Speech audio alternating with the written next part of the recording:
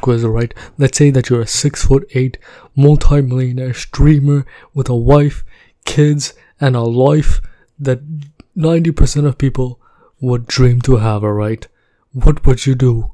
A. Carry on streaming. B. Expand your career. C. Retire and focus on your family. Or D. Do a charity stream.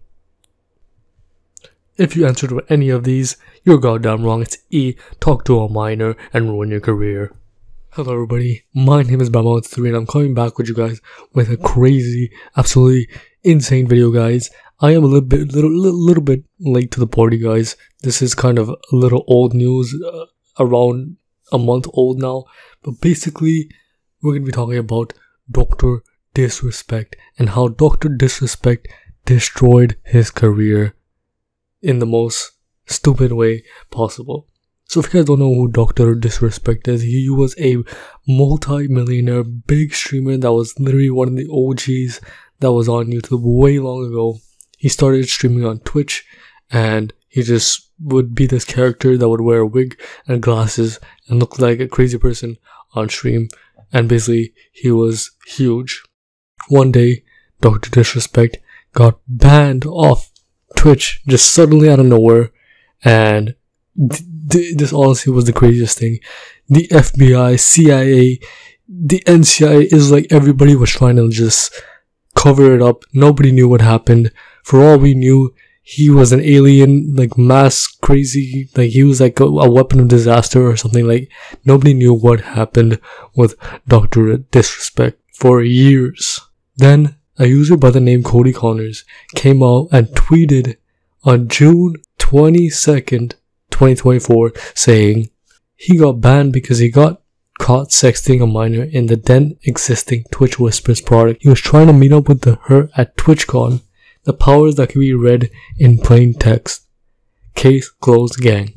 And when he sent this Twitter tweet, I was honestly, my mind was boggled because I couldn't believe that there was no way a guy who had everything in life and was just the biggest streamer, he was 6'8", wife and kids, would do such a thing. So I honestly didn't take it too seriously until DrDisrespect started just tweeting random weird things.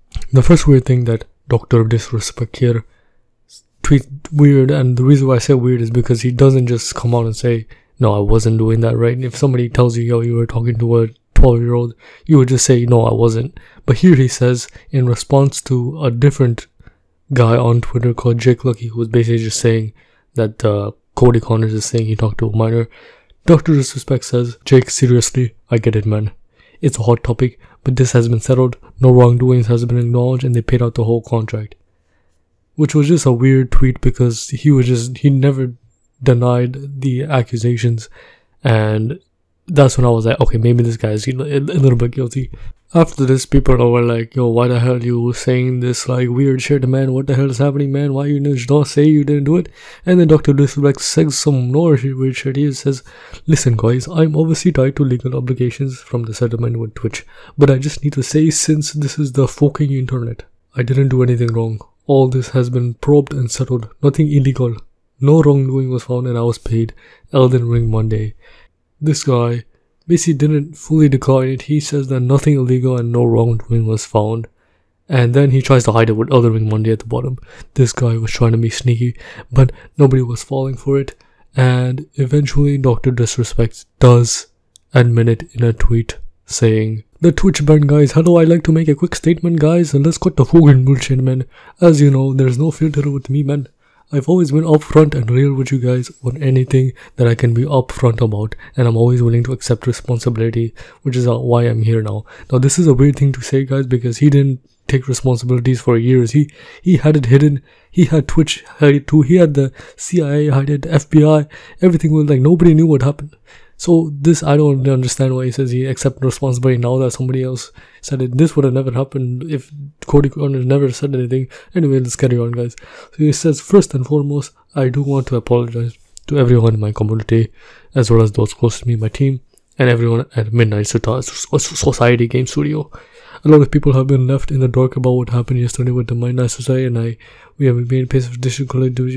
So I'm just gonna skip ahead because I don't care about this shit. He says in the next paragraph, everyone has been wanting to know why I was banned on Twitch, but for some reason outside my control, I was not allowed to say anything for the last several years. Now that 2 former Twitch employees have publicly disclosed the accusations, I can now tell you my side of the story, guys. Were there Twitch whisper messages with an individual minor back in 2017? The answer is yes. Were there real intentions behind these messages? The answer is absolutely not. These were casual, mutual conversations that sometimes lean too much in the direction of being inappropriate. Hey, what the hell? Inappropriate? Whoa, whoa, whoa. This nigga is a fucking pedophile! This guy, he might be going too far now. But nothing more. Nothing illegal happened. No pictures were shared. No crimes were committed. I've never even met the individual. I went through a lengthy, arbitrary blah blah blah. Basically, he said that he basically declined that he did anything wrong and that he is not a pedophile.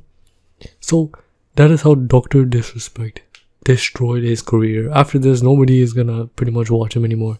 And it's just crazy that he did this when he had literally everything that anyone could give him. He was rich, famous.